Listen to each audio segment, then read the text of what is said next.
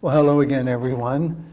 We're beginning a series of discussions on some of the more, shall we say, mysterious people in the New Testament. Mysterious not in the sense that we don't know who they were, but how much information we don't have about them. And yesterday we began speaking about the man we call Peter, whose real name was Simon Bar-Jonah, Bar meaning the son of Jonah. And we ended with Jesus and Peter first meeting thanks to Andrew.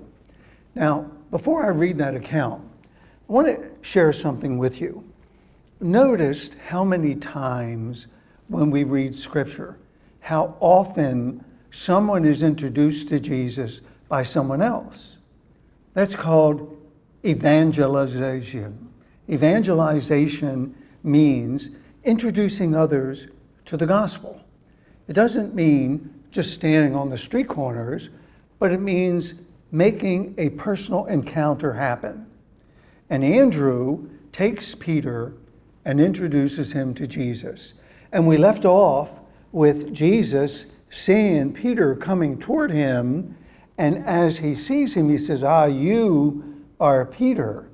And upon this rock, I will build my church. Now notice, his name was Simon Bar-Jonah. It wasn't Peter.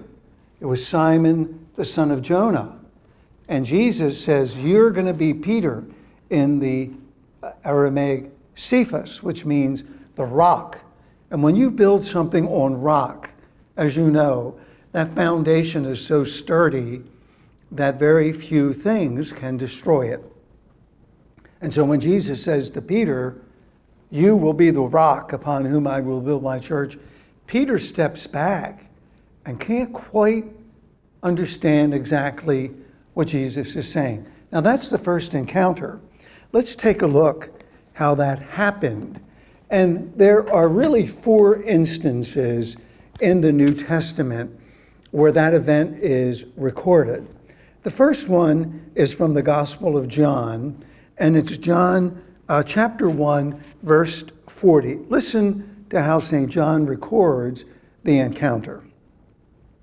One of the two had followed him after hearing John was Peter's brother. The first thing he did was to seek out his brother Simon and tell him, we have found the Messiah. This term means the anointed one. He brought him to Jesus, who looked at him and said, you are son of John. You are Simon Bar-Jonah. Your name shall be Cephas, which means Peter. And upon this rock, I will build my church. That's one of the first encounters where John has Jesus meeting Peter because of Andrew. Andrew was the one that made the connection. The second encounter, if I could go to that, comes from the Gospel of Matthew. And I have to say that both Matthew and Mark, if you look at their 2 references in their respective Gospels, both say the same thing, but say it in a less dramatic way than we're going to hear at the very end. But listen to how Matthew and Mark essentially record how Jesus met Peter on the way.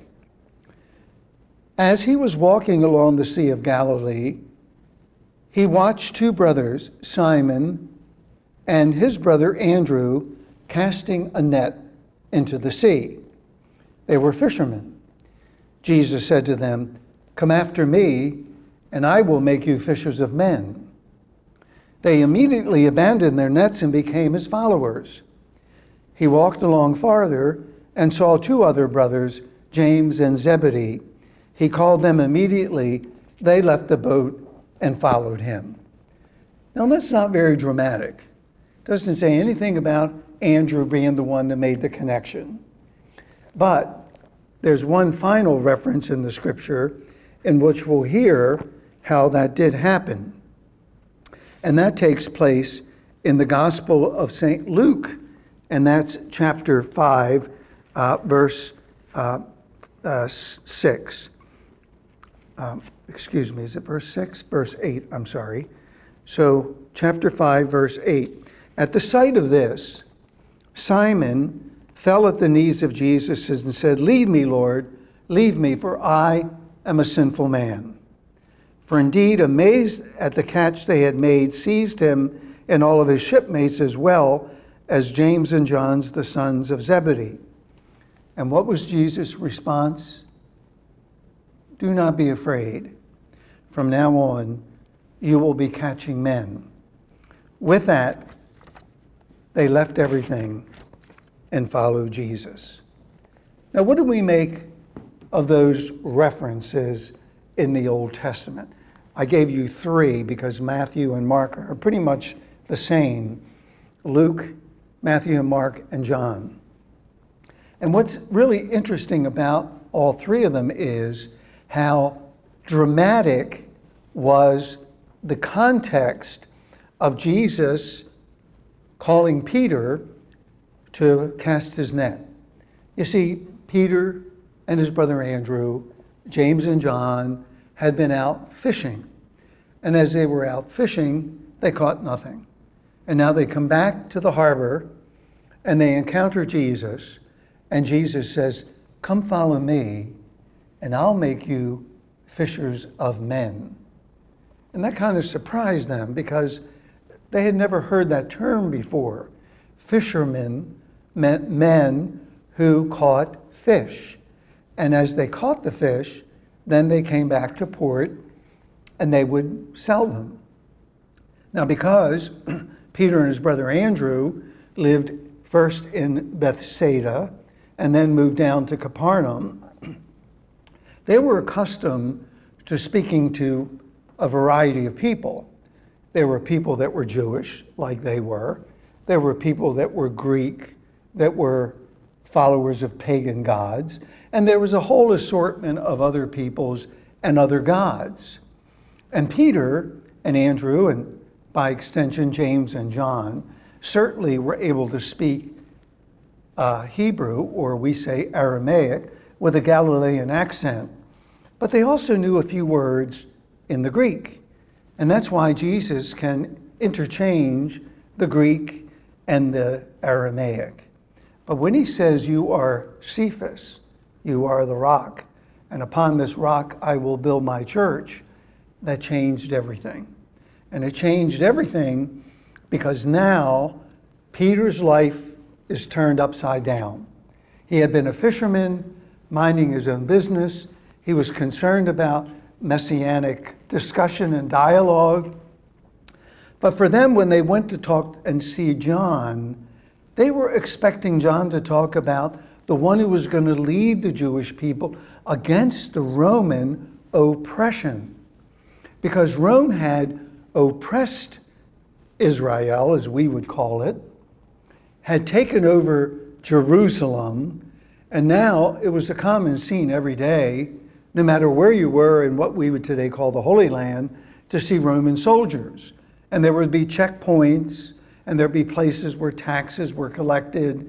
There would be soldiers carrying their weapons of protection. And so it wasn't uncommon to hear the term fishers of men. But when Jesus said, "I'm going to make you fishers of men," that changed everything. It meant from now on, you're not going to be going out into the sea, casting a net, catching fish, and bringing them back. I'm going to show you how you can become fishers of men. So we're going to stop here, and we'll pick it up next time. But as always, we conclude with a prayer of blessing, asking God always to watch over all those whom we love and to bless them and keep them safe in his loving care. In the name of the Father, and of the Son, and of the Holy Spirit, amen.